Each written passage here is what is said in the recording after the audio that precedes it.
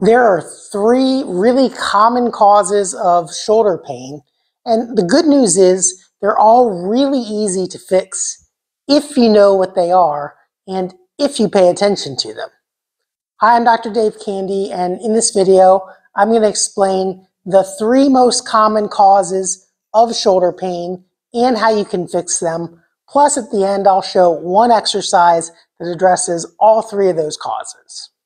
Now, if you were going to talk about the anatomical causes of shoulder pain, numbers 1, 2, and 3 would probably all be some type of rotator cuff problem.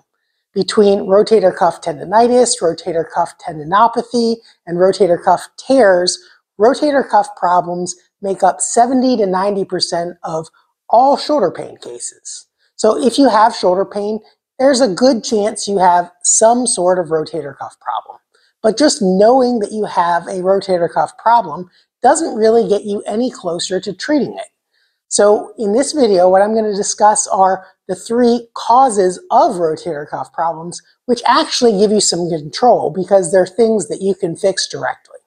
And so getting right into it, cause number one is rounded shoulders. And a lot of people know about rounded shoulders posture. We all spend a lot of time sitting in the modern world, either sitting at computers, looking down on phones, driving. You may even be sitting right now watching this video.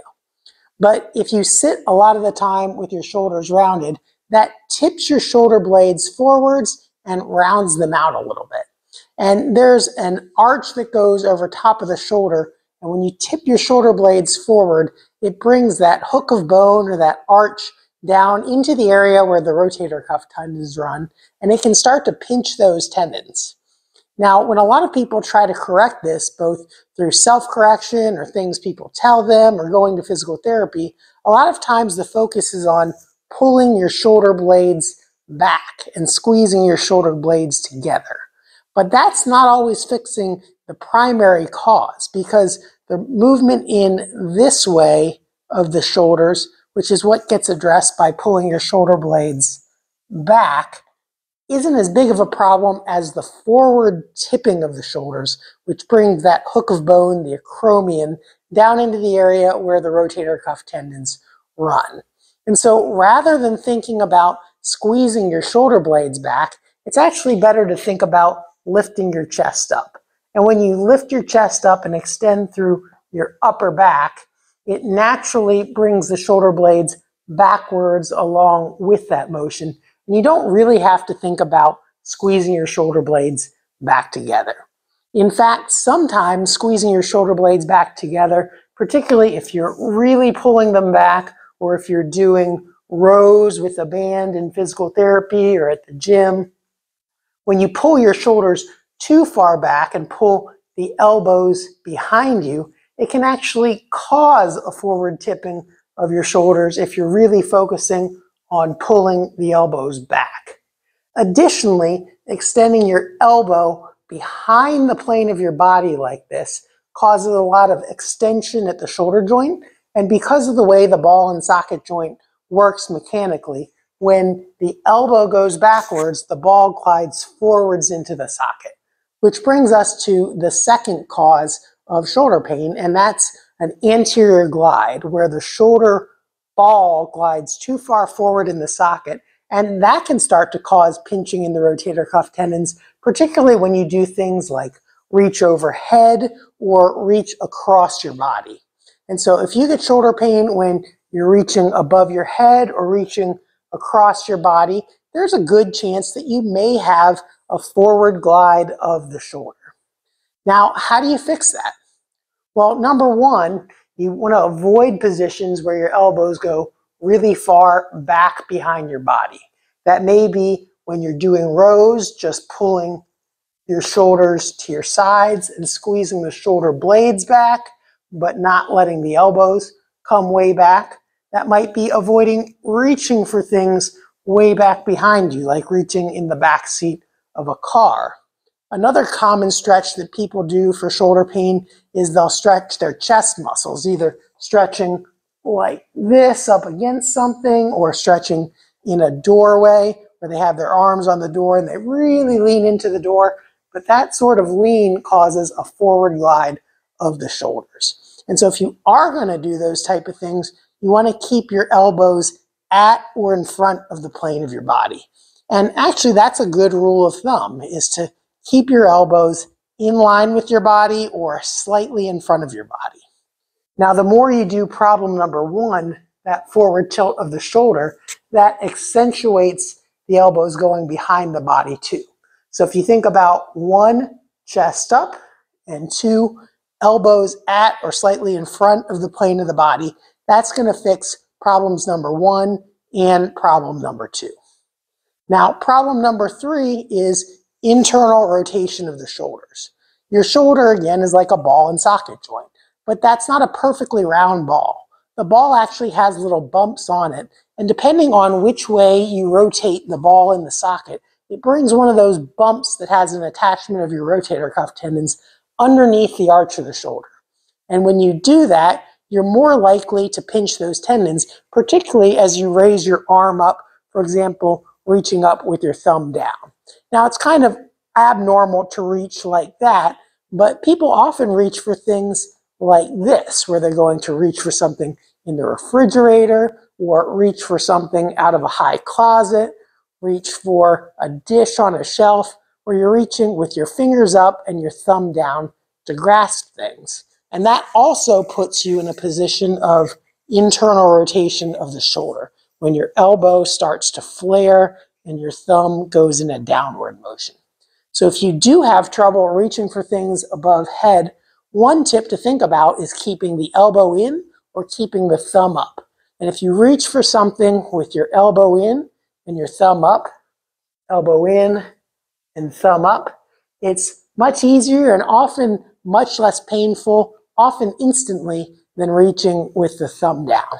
Now, if you do have to, say, grab a dish off of a high shelf in a cabinet, you might have to pinch it like this, but reach up with the thumb up, then turn the forearm, not turn the whole arm. You can pivot your forearm independently of your upper arm, but a lot of times we use internal rotation to substitute for forearm pronation. So instead of doing shoulder internal rotation like this, reach up with your elbow in and thumb up, then turn the forearm like that, grab what you need to, and bring it back down. So those were the three most common causes of shoulder pain, the majority of which is rotator cuff problems. Now, how do you do an exercise that addresses all three of those problems in one exercise? Well, one great exercise is to stand with your back up against a wall and get your lower back pressed flat against the wall. Now, your upper back may or may not touch, and that's okay, because your thoracic spine should be rounded a little bit forward. And so it's normal not to have your shoulders touch all the way.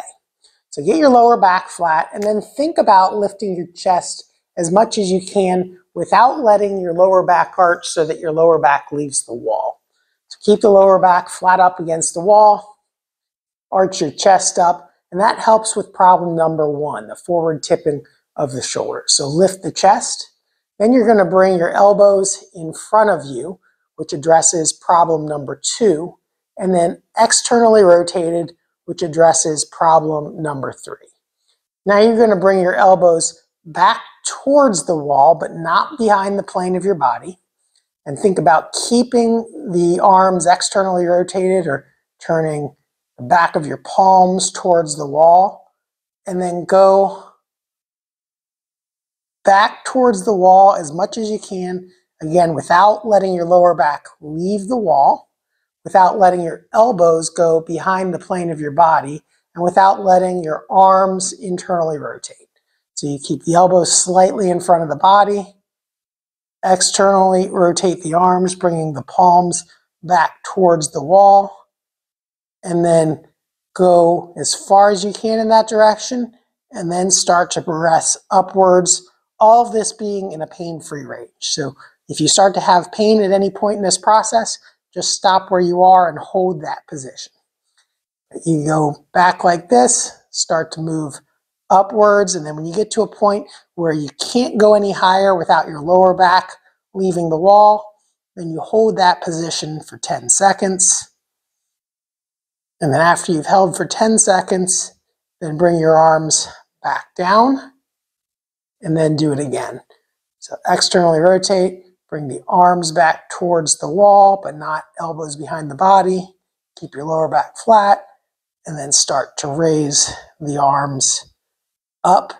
This should feel pretty tiring, so it's okay if this doesn't feel easy. And hold for 10 seconds, and then come back down. Bring the elbows out, externally rotate, start to slide your arms up the wall, go as high as you can comfortably while keeping the lower back flat on the wall. Hold 10 seconds and come back down. And try to repeat that up to 10 times.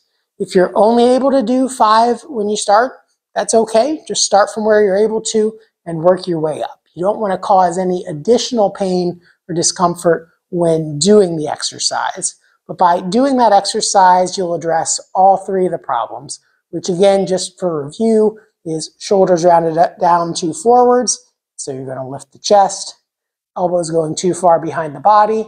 So you're going to keep the elbows in front of the plane of your body, going into too much internal rotation. So you're going to stay in external rotation and then progress your arms overhead, holding 10 seconds, and then coming back down. So hopefully you did find this helpful if you do have shoulder pain. If you are in the St. Louis area and you need some more help for shoulder pain, we'd be happy to help you out here at More for Life.